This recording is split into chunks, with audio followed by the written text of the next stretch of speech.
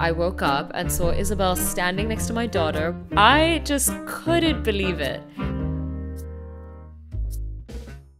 I noticed Isabel for the first time sitting in front of the kitchen door.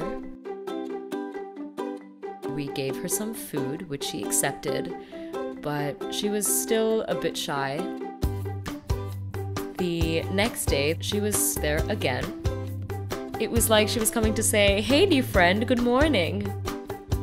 Every morning when I woke up, she was already there.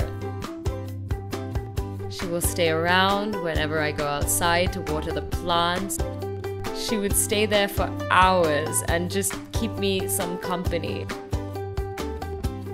Suddenly, I had a beautiful little friend, which not only made me smile, but also laugh out loud. Then she started to come into the house.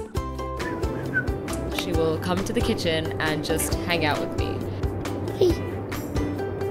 She will just walk around and explore all the interesting things she finds. I tried to limit her to the kitchen and living room because we have 2 cats. When my youngest daughter visited me, Isabel at first kept her distance. But the next morning, she allowed my daughter to pet her and soon became best friends with her.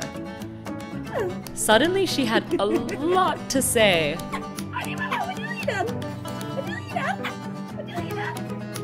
From then on, she would land on my daughter's shoulder. She likes to keep her company. My daughter also loves her. She likes when she's reading and she sticks her head into the book like she wanted to read with her. During very bad weather, she was near the kitchen window, totally wet. I knew I couldn't let her outside in the storm, so I took her in. She has been bringing a friend along. We call him Urkel. Maybe someday they will make a nest together.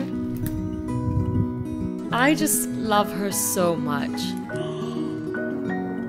Never knew a bird could bring so much joy and happiness, and a friendship with a bird could be so beautiful. She is an angel that came flying in.